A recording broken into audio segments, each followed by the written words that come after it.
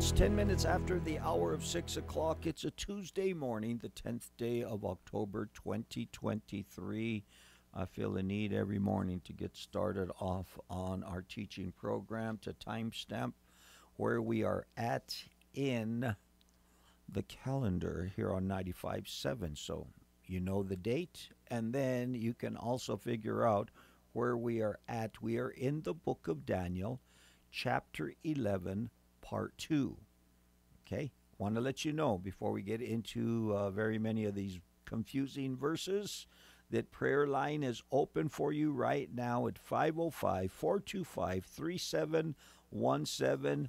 Good morning, Chana. I think you came in a little late yesterday, Chana, or at least you announced yourself a little late. I should keep it the way it is. Anyway, good morning, Chana. We'll have other people that'll be commenting on our Facebook or our YouTube channel. Sometimes Chana even goes to to YouTube to let me know that both of those channels are working good. But good morning. How's everything going in your life today? Thank you. Good. All right. Okay, now,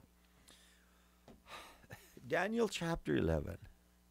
I have been reading this portion of the Bible, last 3-4 chapters, of Daniel. I have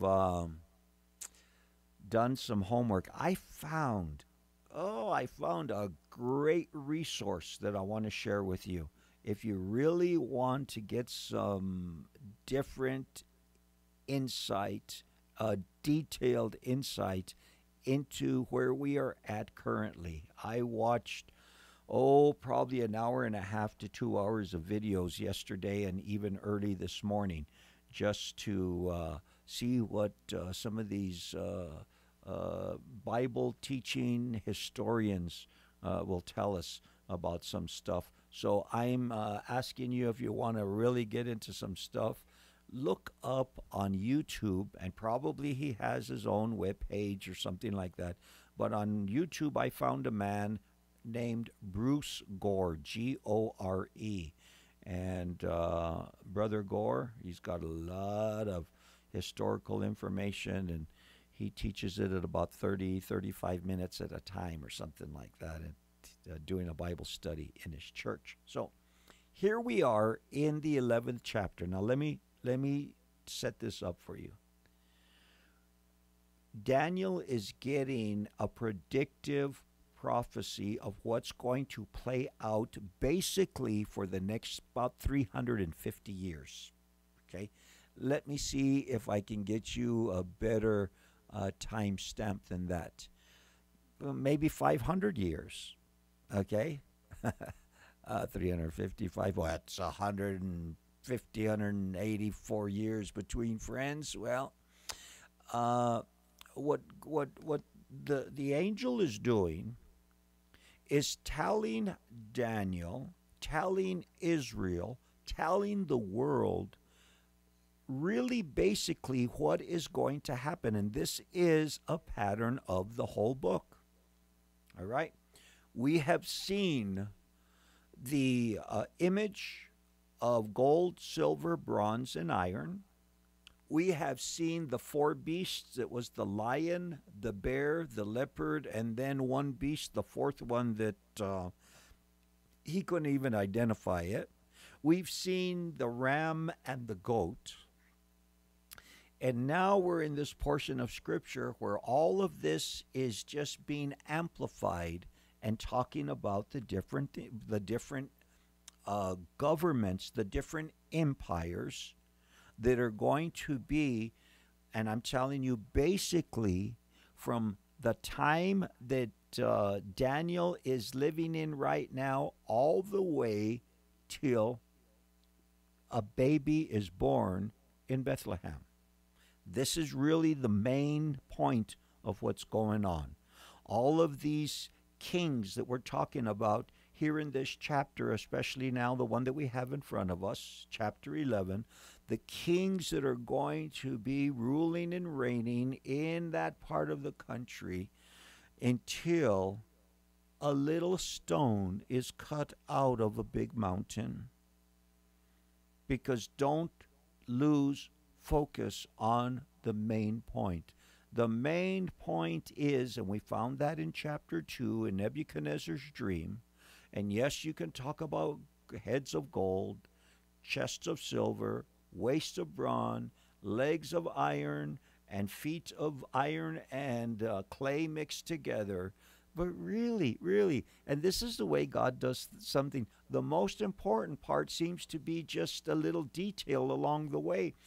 But the most important part is that there was going to be a stone that was going to be cut out of the mountain, and it was going to hit the image, and the image was going to crumble unto dust, and the winds were going to blow it away, and that stone was going to continue to grow and grow and grow. Ladies and gentlemen, the stone is the kingdom of God. Jesus came to bring the kingdom of God and the message thereof, invitation to each and every one of us to come into the kingdom, to allow Jesus to be king over our lives. Are you going to let Nebuchadnezzar? Are you going to let, let's see who would be next, the Medo-Persians? Are you going to let the Greeks? Are you going to let the Romans? Are you going to let the Antichrist spirit rule and reign over you? Because behind these empires that are coming and going is going to be a spiritual component. Or are we going to make a decision, and we make that decision every day? We have to be seeking the kingdom of God and his righteousness. That's what Jesus encouraged us to do. He says, first and foremost, you seek first the kingdom, I'll take care of your business, you take care of my business. And your most important priority in your life today is to seek first the King. Because when you seek King Jesus, King of Kings, Lord of Lords, and you seek him in your life, and you want him to rule and reign in your life, and you want his Holy Spirit to lead you, and you want to trust in him with all of your heart and lean not upon your own understanding, and you understand he's given you great and precious promises, by them you might be partakers of the divine nature, and you know that he's Lord of Lords and King of Kings, he's the Alpha, the Omega. All of these scriptures fold in together, author and finisher of our faith, to lead us into the kingdom. And here we are in a time that was spoken of in the book of Hebrews. Right now we are in a time of shaking. Everything that can be shaken will be shaken. There's only one thing on the planet Earth today that cannot be shook, and it's that little stone that is growing and growing and growing and going to be a huge old mountain. And here we are, ladies and gentlemen. Have your feet. You can have your feet upon a firm foundation, or you can have it upon the sand. Is your spiritual health built upon the rock, or is it built upon the sinking sand? And what Daniel is doing is Daniel is laying out the history over the next, we found out the next 500 years of what's going to happen. Now, so we're getting into this chapter again. We're in verse 15. And I know that my intros are pretty long sometimes. Okay, most of the time they are. Okay, all of the time my intros are there. But here's what's going on here. There's kings are going to come and kings are going to go. But there's one king that is king over all kings, is going to last forever, and he invites us into relationship with him. And we got different. Now here's what I have to bring to you this morning. Something that was reminded to me throughout my studies yesterday. Let's talk about Rome for a while. Who was the king of Rome? The king of the Roman Empire? What was his name? Yeah, it really wasn't his. It was what was their name. There was a Caesar, Julius Caesar, Caesar Augustus, Caesar X, Caesar Y, Caesar Z. Same way it is with the kings of the north and the kings of the south. You know, you have the king. Remember that we're looking at, mostly in this 11th chapter, we're looking at the waste of bronze. Alexander the Great, and I read part of the book that I have on Kindle yesterday, also in my studies about Alexander the Great, was kind of the head guy over, but he only lasted 30-some years. Well, he didn't even last 30-some years, because he didn't start as king till he was about 18 years old, 20 years old, something like that. I think his dad died when. Alexander was king for about 10 or 12 years of the Grecian Empire. But there were others, those generals, you remember, the scattered to the four winds, and they fought their ways out, and they had their own. And then you have the southern kingdom and the northern kingdom, and that's what most of this chapter is talking about. So you get into verse 15. Oh, I didn't know when you were going to get it. Good morning, Andrea. Look at verse 15 with me. It's on the screen if you're with us on social media. So the king of the north shall come and build a siege mound and take a fortified city, and the forces of the south shall not withstand him. Even his choice troops shall have no strength to resist.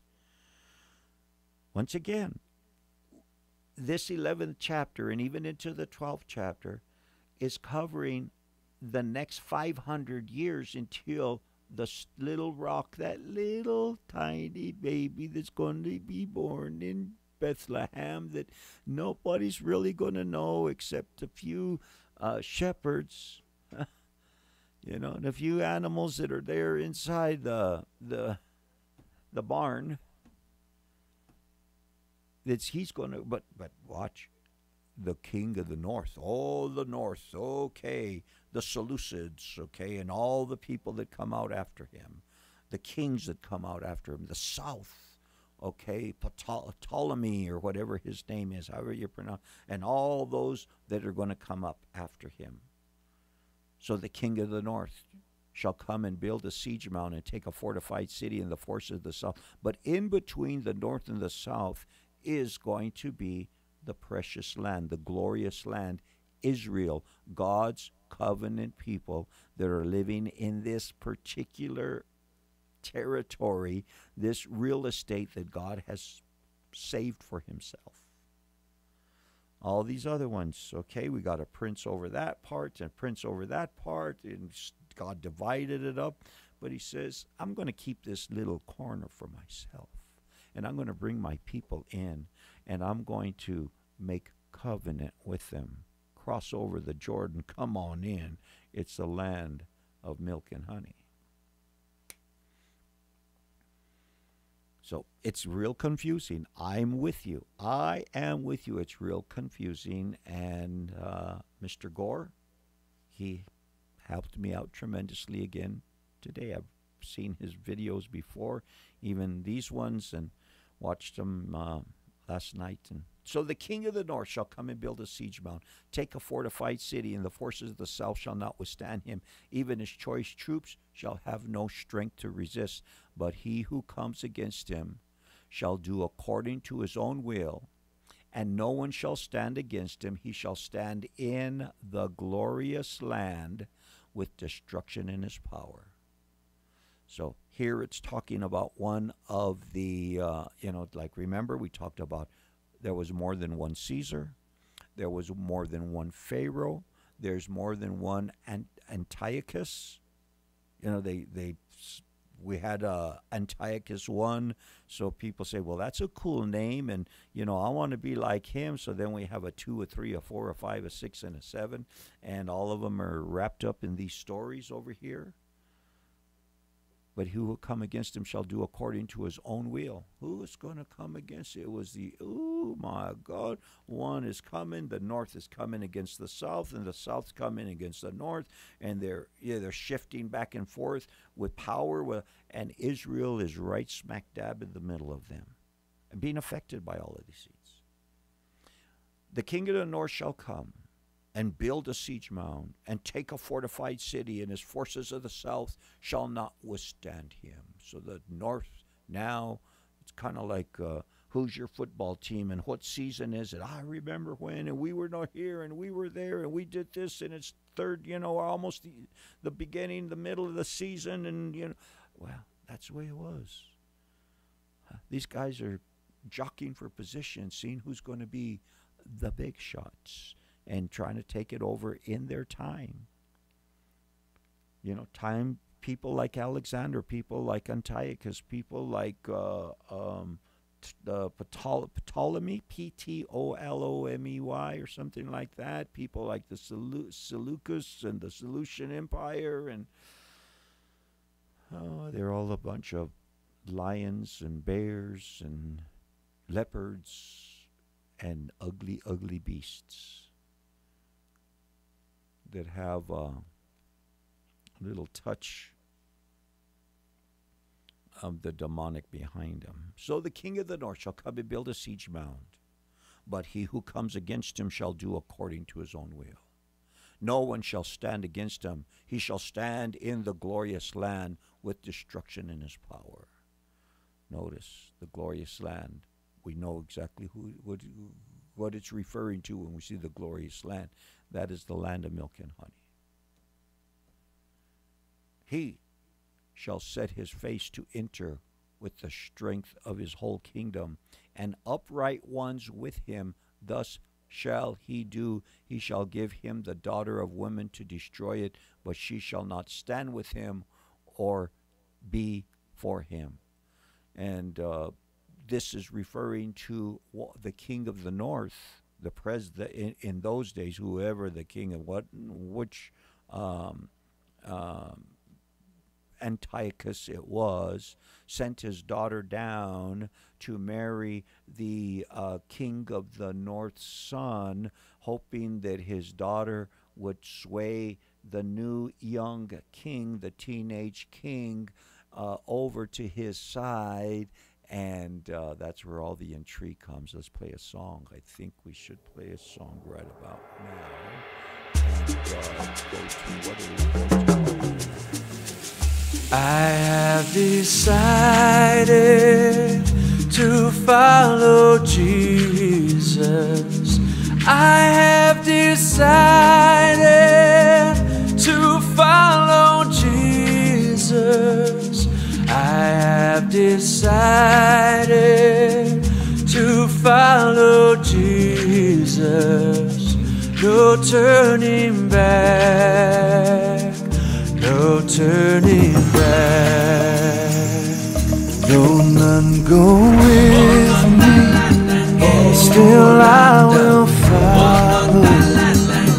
Though none go with me, still I will follow. Though none go with me, still I will follow. No turning back, no turning back.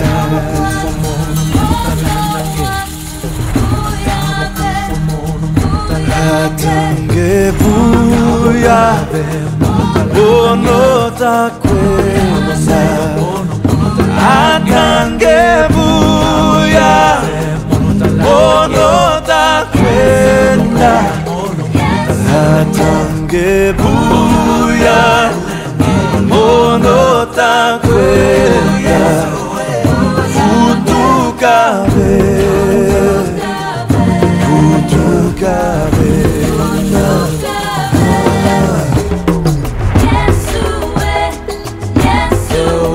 Behind me, the cross before me, the world behind me, the cross before me, the world behind me,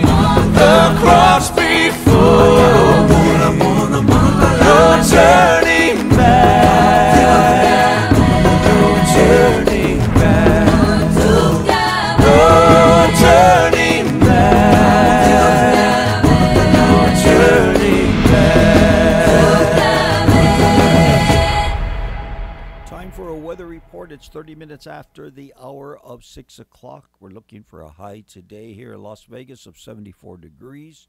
Northwest wind 4 to 14. Gust today as high as 21 miles per hour. Tomorrow sunny, high near 76. Windy with a west wind 6 to 29, and gust tomorrow as high as 42 miles an hour. Ooh, please, not yet. But maybe Thursday, mostly sunny, high near 63, cooling off on Thursday.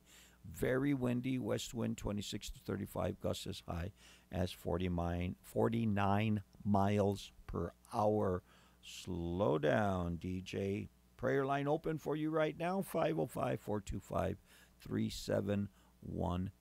So as you see on the screen there, we are in the second half of the 11th chapter of the book of Daniel today. Let me bring that up for us, and let's take this and this off and continue. Also, to let you know is that we have an email address that you can send your prayer request to Cliff at klyn@gmail.com. Keep Cliff in prayer. He's not feeling real good. Good morning, Tim. How you doing this morning? Verse 17. He shall also set his face to enter with the strength of his whole kingdom, and upright ones with him. Thus he shall do, and he shall give him the daughter of women to destroy it, but she shall not stand with him or be for him. So the king of the north conceives a plot. He says, listen, we have a new king in the south, which is really Egypt, okay? We're talking about Egypt. You're talking about north. You're talking about Syria. He says, you know where Syria is? They talk about Syria all the time. And yeah. Anyway, the king of the north says, well, we got a nice little teenage young kid that's taken over for his father. Father passed away. His oldest son is just a young kid. He says, I have a good-looking daughter, and I'm going to propose that I send my daughter to marry the new king there in the south. And but daughter, this is what I want you to do. You go down over there, you get his confidence, and then we'll eat him up and we'll take over. There won't be no more king of the south or king of the north. They'll just be the king. So he sends his daughter down to marry, and she marries, and both of them are teenagers, young kids, get married. One of those political setups, okay? Marriage by convenience. But the king of the north has a plot. He has a, well, we don't talk too much about politics over here, but yes, we do sometimes. And you know what he's expecting. Well, guess what her name is? Her name is Cleopatra. One of the many women in history in this time that's going to be called, but she is the first Cleopatra. She marries the teenage king, but instead of standing with her dad, she decides she's going to do something different. That's why it says, and watch the history, watch the prophecy that became history. He shall give him the daughter of woman to destroy it, but she shall not stand with him or be for him. Talking about her father. After this, he shall turn his face to the coastlands and shall take many. But a ruler shall bring the reproach against them to an end. With the reproach removed, he shall turn back on him. So the father finds out, of the king of the north, finds out that his daughter is not in concert with him, that she is, and what she's doing is she's looking at Rome. She's looking toward Rome, and this is where the iron begins to come in, very, very gently. It's not good. We're still in the bronze. We're still in the leopard. We haven't gone over into that beast that was fierce. So the father realizes that his daughter does not want to go along with his plan. she's telling she's telling her husband, they're growing up, now, she says, let's go to Rome. I think that's where the power is. And the father says, oh, I don't think Rome is where the power is, but I'm going to go over there and I'm going to fight against Rome just to show her that Rome is nothing. And Rome shows him that that they are something, and turns his face. Well, he turns his face to the coastlands. He's going to take many, but a ruler shall bring the reproach against them to the end. With the reproach removed, he shall turn back on him. Then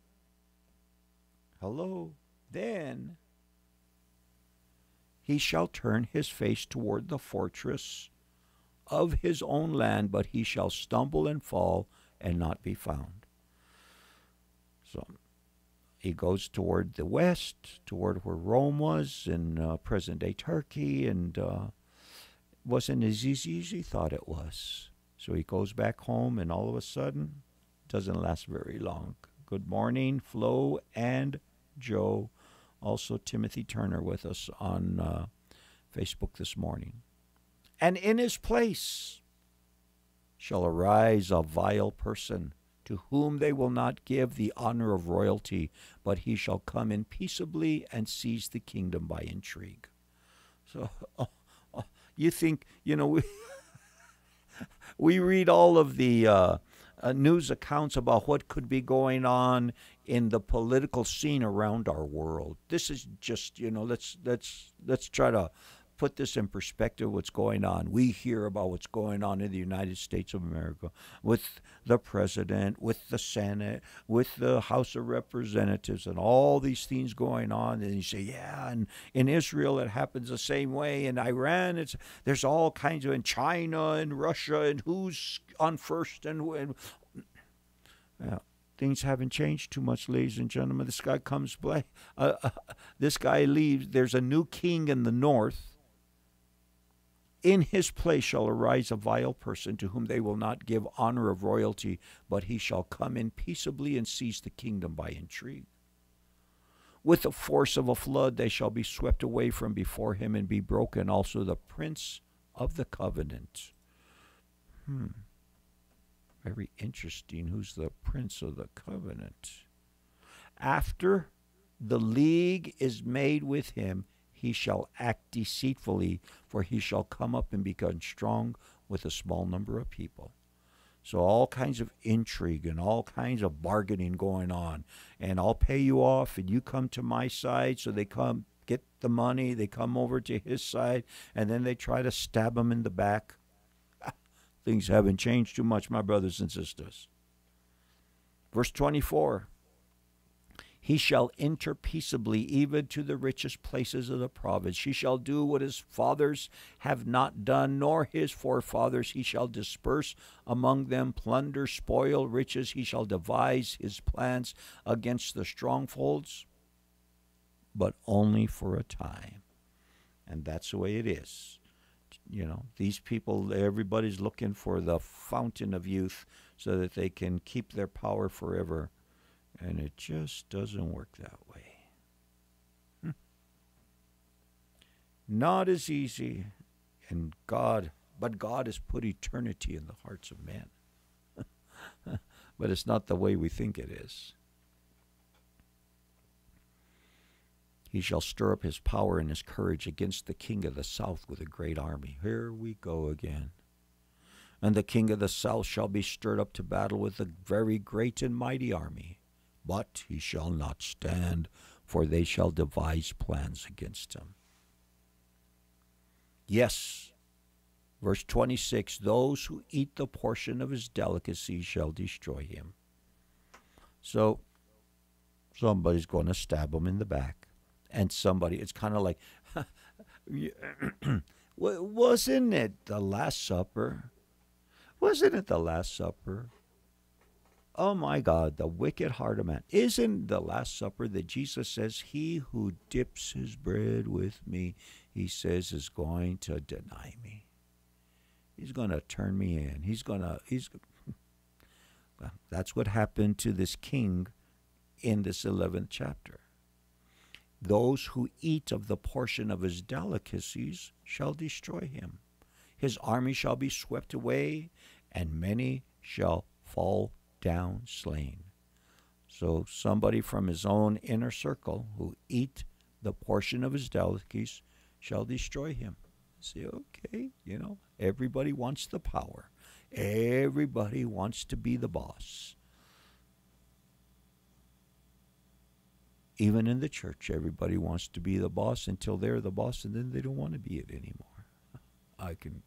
Let's not go to. We're in politics. We're not in church. But these kings' hearts shall be bent on evil. They shall speak lies at the same table, but it shall not prosper, for the end will be at the appointed time. At the appointed time. While returning to his land with great riches, his heart shall be moved against the holy covenant. So he shall do damage and return to his own land. At the appointed time he shall return and go toward the south, but it shall not be like the former or the latter. Wasn't everything that he planned out to be. For ships from Cyprus shall come against him.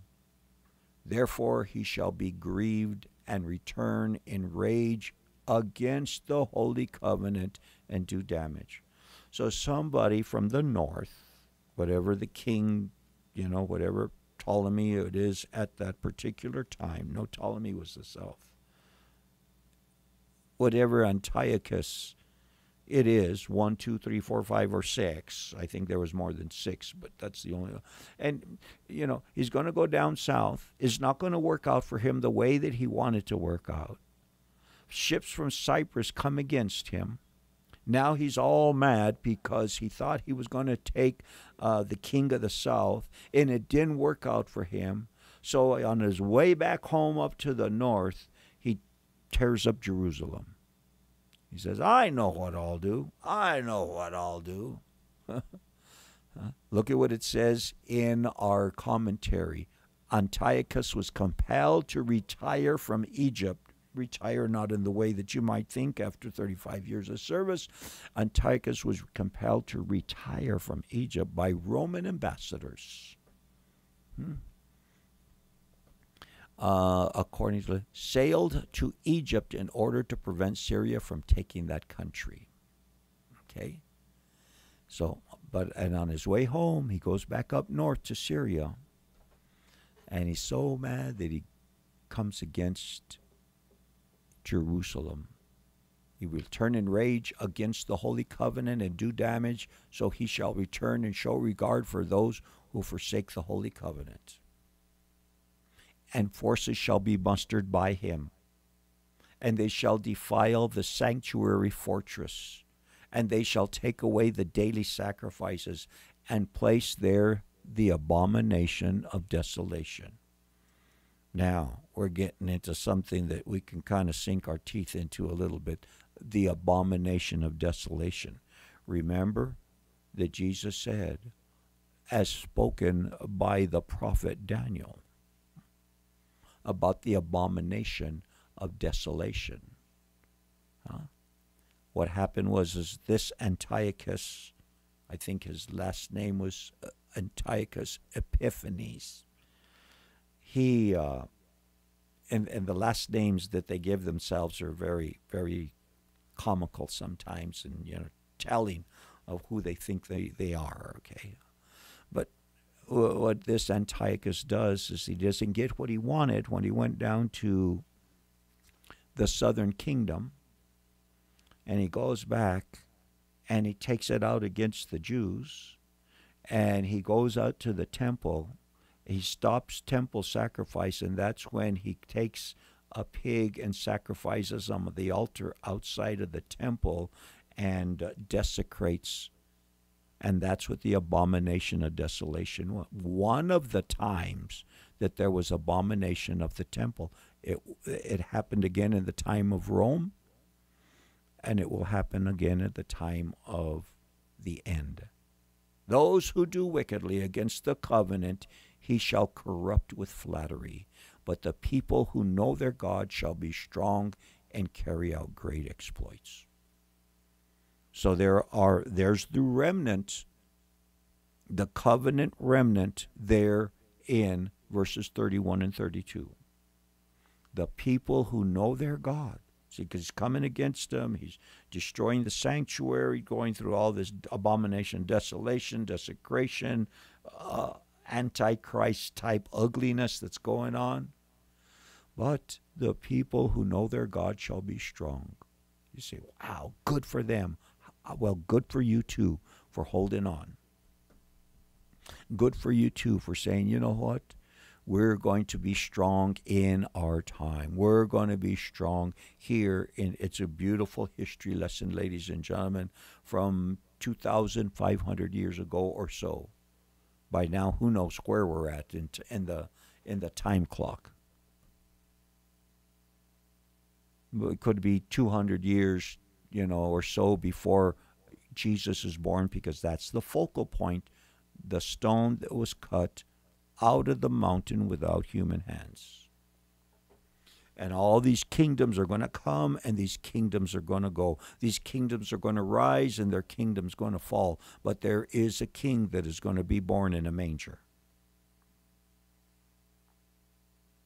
Now, when they fall, they shall be aided with a little help, but many shall join with them by intrigue.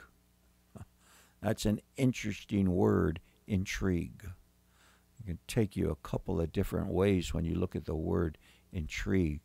Let's see. A plot or scheme of a complicated nature intended to effect some purpose by secret. When they fall, they shall be aided with a little help, but many shall join them with a plot or a secret scheme.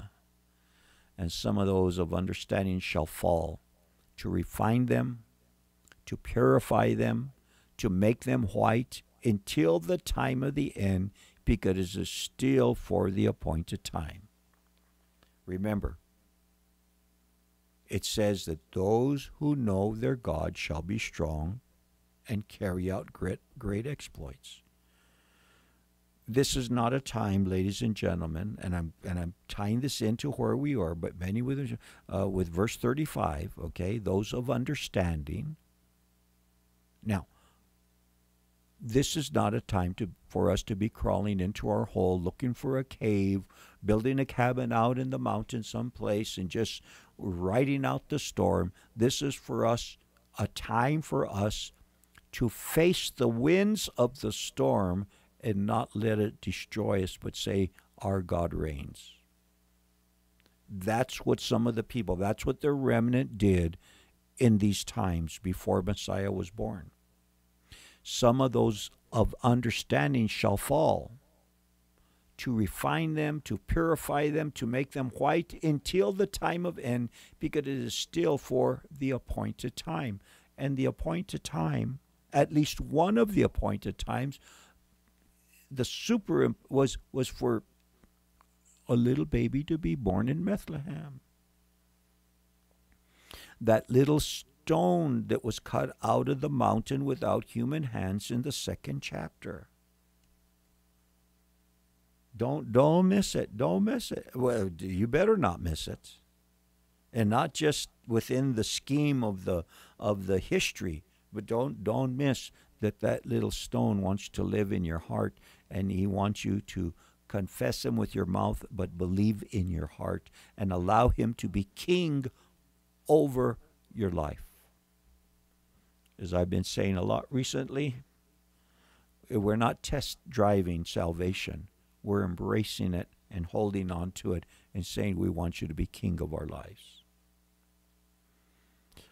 Some of those understanding shall fall, to refine them, to purify them, to make them white until the time of the end, because it is still for the appointed time. Then the king shall do according to his own will.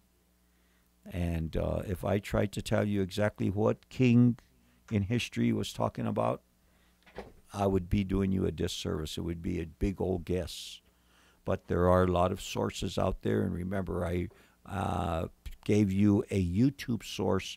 His name is Bruce Gore, and he has a lot of historical church history type of Old Testament and New Testament and even church era. So it's kind of you got to go through a lot of material to find out when he's talking about the kings of the south and the kings of the north in Daniel chapter 11 and 12 and all that stuff. But it's there and it's available for you. You have my permission. Then the king shall do according to his own will. He shall exalt and magnify himself above every god. He shall speak blasphemies against the God of gods. He shall prosper till the wrath has been accomplished, for what has been determined shall be done. Determined by who? Interesting. Until what has been determined. Well, somebody spoke it to Daniel, an angel. And hundreds of years, it's just gonna lay out one step at a time, one king at a time. He shall regard neither the God of his fathers, nor the desire of women, nor regard any god, for he shall exalt himself above them all.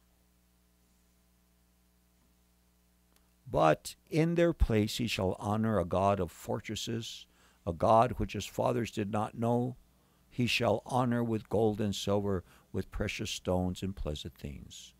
So somebody, and this could be just a foreshadowing of Antichrist. Okay, I'm going to throw that one out there with you, because many of these things that you're seeing in these verses here are, how would I say it? I say it dress rehearsals of repetitious events that will be happening in the history of the world later on, like the abomination of desolation that I've told you about already. And somebody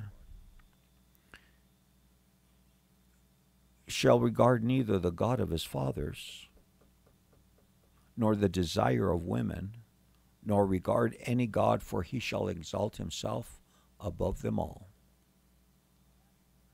Who is this guy? Well, that's where we got to do our homework and find out who this guy, neither the God of his fathers. Was this talking about a Jewish person? But in their place he shall honor a God of fortresses, a God which his fathers did not know he shall honor. So he breaks tradition. He shall honor gold and silver with precious stones and pleasant things. He shall act against the strongest fortresses with a foreign god, which he shall acknowledge and advance its glory. He shall cause them to rule over many and divide the land for gain. What land is it talking about? Is it talking about the Holy Land? I'm not saying it is. I'm guessing that it could be right about now. But like I tell you, all of these things, are we, who are those guys that have, who's on first and what's on second, all that stuff. He shall act against the strongest fortresses with a foreign god, which he shall acknowledge and advance its glory. He shall cause them to rule over many and divide the land. Okay, let's see what some of our Albert Barnes says. Let's see, fortress of munitions. It doesn't give us any. It was a fact that in his wars, Antiochus came into possession of the strong places or the fortified towns of the nations which he attacked. Okay, so Albert Barnes says this is talking about Antiochus. The big question is, which Antiochus? Okay. He shall do the most strongholds. That's Joseph Benson says. The temple of Jerusalem, called the sanctuary of strength, is where the same word mahus is used. Seems to be intended by strongholds. All kinds of. That's why I tell you, you can read the commentaries about a lot of these things and still come out scratching your head. At least I do. Verse 40. Sorry, but I just, it's big.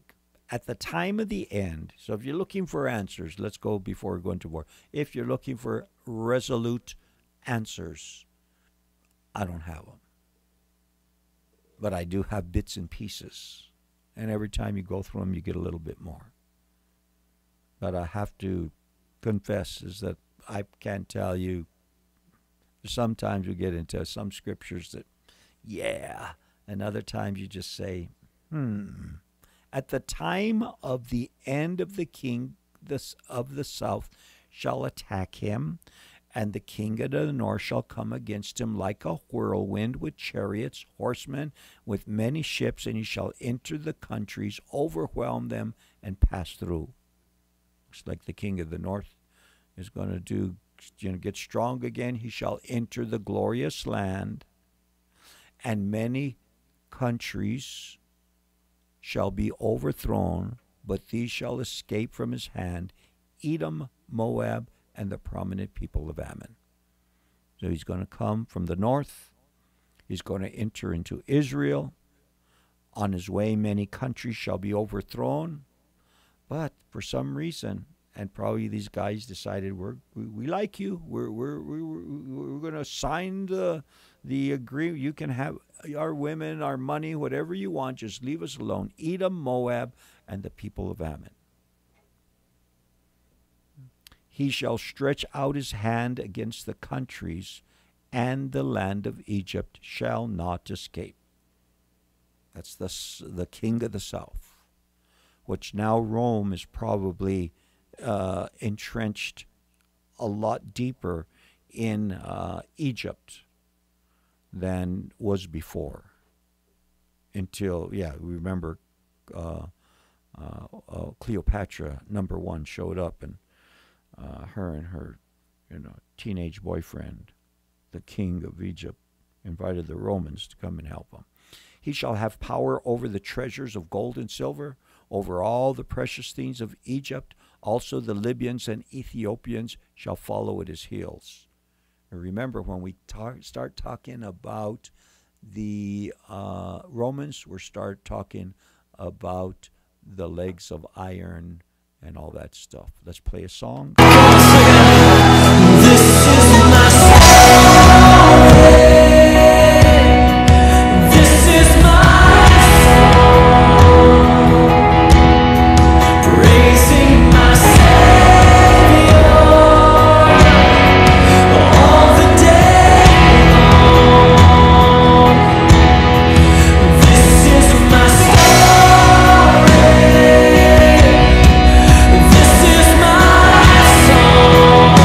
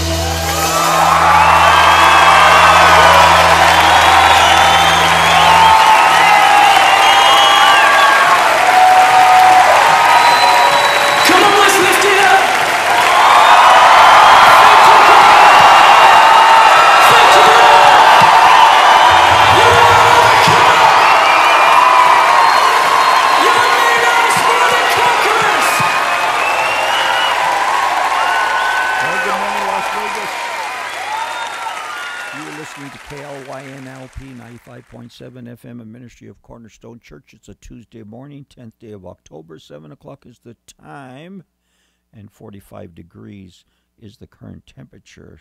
Well, we were in the 30s a couple of mornings last week, but still cooling off. Barometric pressures are 29.68 inches. Winds are calm.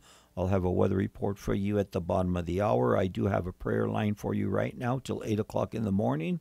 505-425-3717. Much encouragement from me for you to call that number if you need prayer. Available for you. Also, we have an email address that you can send your prayer request in, cliff@klyn@gmail.com. You're going to have to be a little patient with the gmail.com because Cliff is not feeling very good right about now. That's why I'm having to do the first half of midday to today's program. But get into the end of the 11th chapter of the book of Daniel. Didn't know how far we were going to get into Daniel. A lot of it just had to skip over and get the highlights because so much is going on between and watch Babylon. What Babylon, Egypt, king of the north, king of the south. Alexander passes away. 4 of his generals fight it out and end up with their own territories. And really the focus was on the Seleucian king to the north, and then those in the south, Ptolemy, the king or the general, and them fighting against each other, and those who were going to precede them afterwards that were going to come in and keep on fighting to see who's going to be the big boss, and Israel squeezed in the middle of it all and seeing this whole thing coming on. But if anybody was reading the Bible, which I'm sure that people in Israel were reading the Bible, they knew what was going to happen before it happened. And there was probably a lot of people who didn't have eyes to see or ears to hear in Israel, but there was the remnant who knew what the heck was going to happen. Same way with today.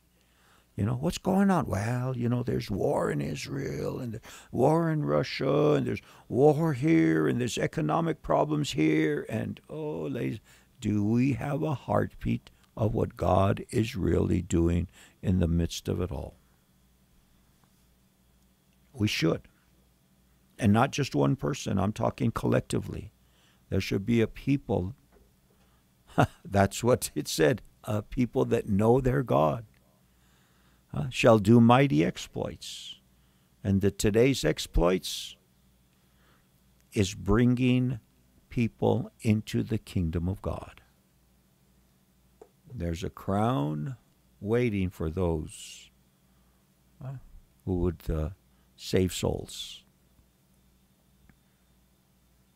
But news from the east and the north shall trouble him.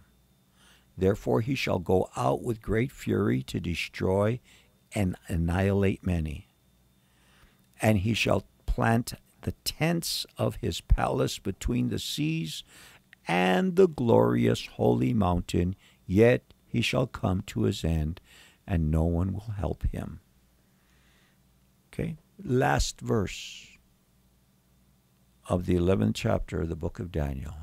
And you say, wow, now we can get out of this and go on to something else, the last chapter. No, not so easy, because the first few verses of the 12th chapter is just a continuation of what Daniel experienced, I believe, starting in chapter 9. When, remember, he was by the river. He saw the angel approach him. He falls down. The guys that were with him take off. Daniel stays behind, and he has to be strengthened by the angel. All of that stuff. That's when all this, and it still continues here in Daniel chapter 12. At that time, Michael shall stand up, the great prince who stands watch over the sons of your people. And there shall be a time of trouble, such as never was since there was a nation, even to that time. And at that time your people shall be delivered, every one who is found in the book. Now it seems toward the end of chapter 11, as you get closer to the end, and then the beginning of chapter 12, that there's other things that are going on here than just some kings in Syria fighting against the kings of Egypt. Now the kings of Syria really represent the Babylonian Empire, or what was left of it. And of course the kings of the south represent Egypt. Egypt is always typical of the world. The world stands against the kingdom of God, and so does Babylon. Babylon is the spiritual power that stands against the kingdom of God, and Egypt is the world power, and eventually they come together into one. They're fighting, up until the time that Messiah was going to be born, but there's another thing that's going on over here. What's this? Michael, the end, the watch. Dress rehearsals, my brothers and sisters. At that time, Michael shall stand up, the great prince who stands watch, over the sons of your people. Michael is the one, the archangel Michael is the one who stands over Israel. We've seen another archangel, Gabriel. Now we see Michael. And he's the great prince. He stands over the sons of your people, over Israel. There shall be a time of trouble, such as never was since there was a nation, even to that time, and at that time your people shall be delivered, every one who is found written in the book. Now watch verse 2. See, there's where you see shadows of things to come. And those who sleep in the dust. Slow down. I'm trying to finish off and looking for my coffee at the same time. Many of those who sleep in the dust of the earth shall awake, some to everlasting life, some to shame and everlasting contempt. So, as we get closer to finishing off our program today, the question always is where are you going to be in the scheme of things?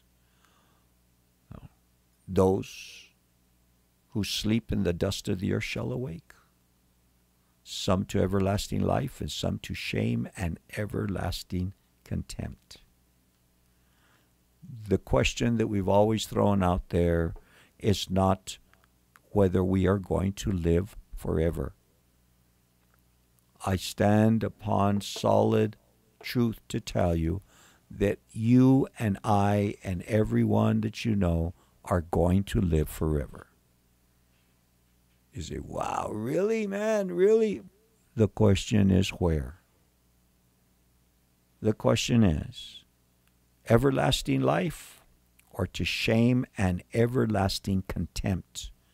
Let's look at the message real quick and see how they, many who have been long dead and buried will wake up, some to eternal life and others to eternal shame.